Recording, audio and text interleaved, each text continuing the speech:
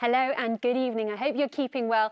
A lovely autumnal day today, but a wet and windy end to it. And it's going to be a bit unsettled over the next couple of days.